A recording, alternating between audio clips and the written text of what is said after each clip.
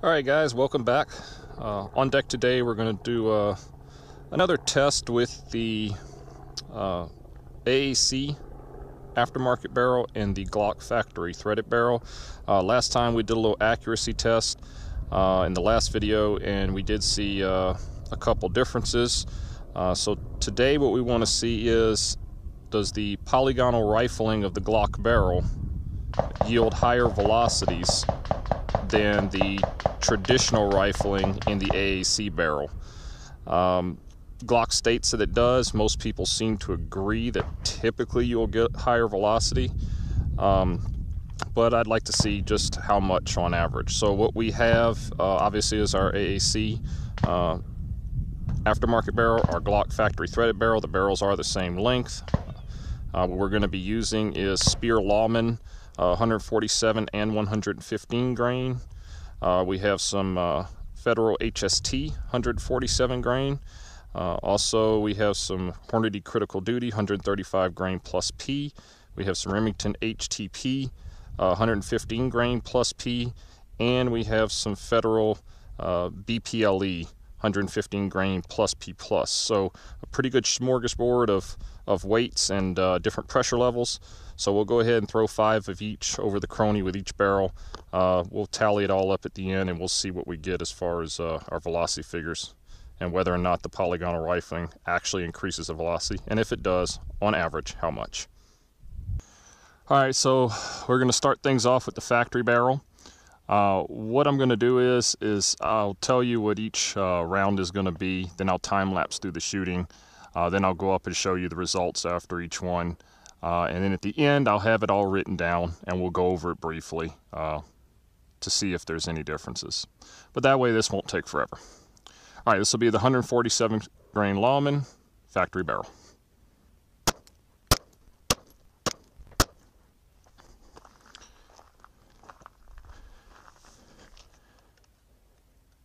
Low 982, high 1002, average 992. Alright, 147 grain Federal HST.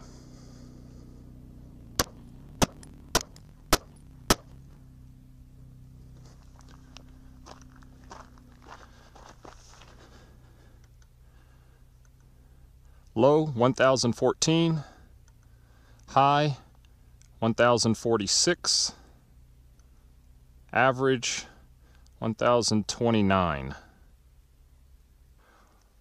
Alright, this will be Hornady Critical Duty 135 grain plus P.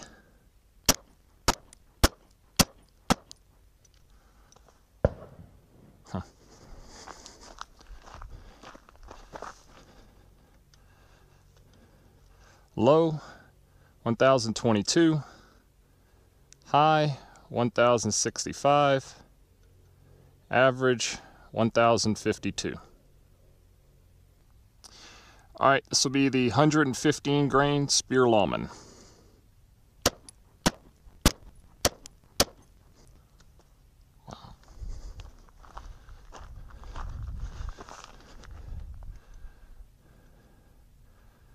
Low 1281, high 1312, average 1292. Wow, that's right up there with a plus P plus load. Interesting. We'll have to see what we get with the standard barrel and see if that's not some false readings. Alright, this will be the Remington HTP 115 grain plus P.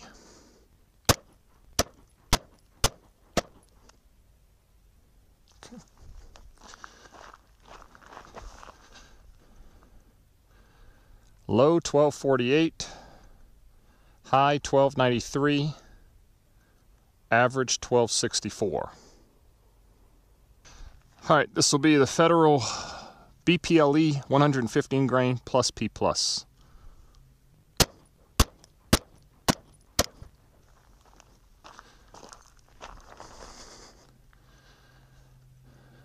Low 1333, high 1352, average 1342.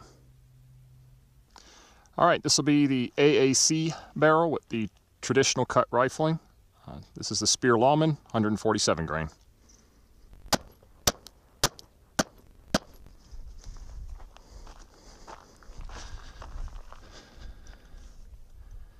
Low 971, high 984, average 979.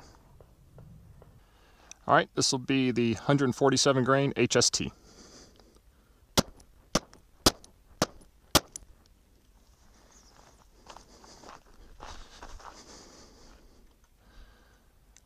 Low 923, high 982, average 966.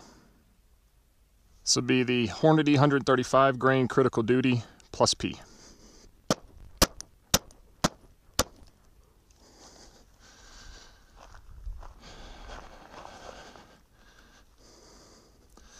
Low 977, high 1014, average 993.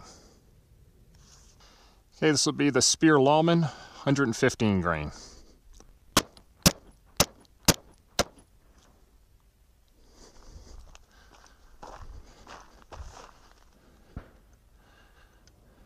Low 1226, high 1269, average 1250. All right, this will be the Remington 115 grain plus P HTP.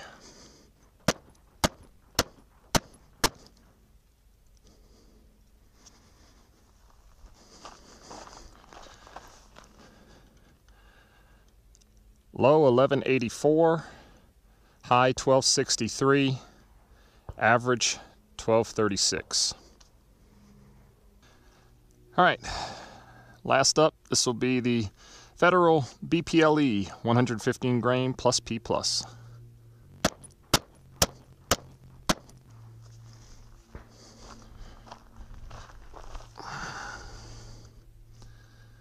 Low 1301, high 1348, average 1326. All right, so I tallied up the numbers, and the numbers don't lie. The polygonal rifling did increase the velocity, in some cases fairly significantly, at least as it relates to expansion and things of that nature. Our Spear Lawman had an increase of only 13 feet per second, but our HST had an increase of 63 feet per second. The Critical Duty, 59 feet per second. The Spear Lawman, 42 feet per second. That's the 115 grain. The HTP, 28 feet per second, and the BPLE 16 feet per second. So in some cases this increase was pretty much the difference between a plus P and non-plus P load. So if you think about that in terms of self-defense, you are actually getting very close to, if not at, plus P velocities with a non-plus P round as it relates from the polygonal to traditional rifling, at least with these two barrels.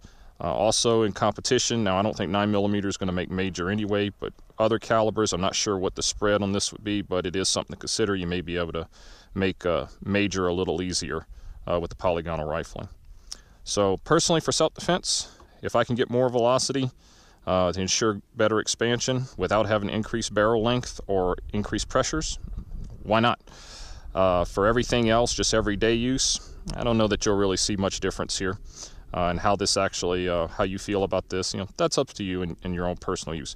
One thing I will say, switching from that standard barrel to that AAC barrel with the TBRC mini comp on it, is I can really tell the difference between having the mini comp on there and not having the mini comp. So switching right back one after the other was actually, you could tell the difference. So that's pretty cool. All right, guys, if you like this kind of content and you haven't already done so, go ahead and like and subscribe. Share the video if you would. It helps the channel out. And as always, I do appreciate the comments, guys, but please keep those comments professional. And I'll see you guys next time.